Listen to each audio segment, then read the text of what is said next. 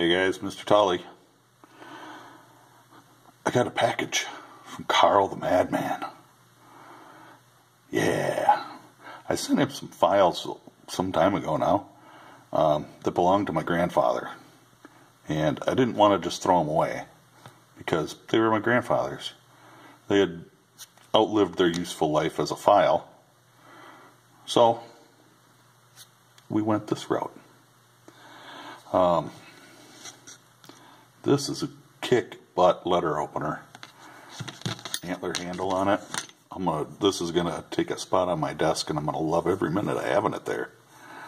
So we got that one. This was another file, and he decided, you know what? It's a pretty cool file. Let's just make it into a knife. Let's not mess with it. So he didn't. This one was kind of a small file anyway. And what we wound up with, it was supposed to be a knife, because it was supposed to go something like that, or like that. But we wound up this way because it broke, which is cool. This is now a striker for flint. Very cool. I didn't have one, now I do. And this is still a knife, but I don't know what I'm going to do with it yet. Might do something. Make some kind of funky handle for it.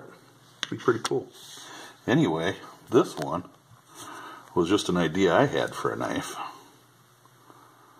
And I sent it to him, and this is what he came up with. And I wanted it for specifically as a skinning knife. And the blade is really stout. But with this deep belly to it, I think it's going to make a pretty cool skinning knife.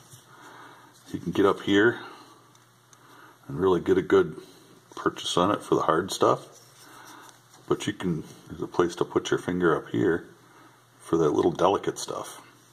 I'm really looking forward to getting to use that. So there we go, man. Carl, thank you so much. It turned out better than I thought. I am very, very pleased, and it was well worth the wait. Thank you, sir. And y'all check out CarlTheMadman. I'll leave a link down below if I remember to. As we all know, I don't always remember. Stay safe. God bless. We'll catch you in the next video.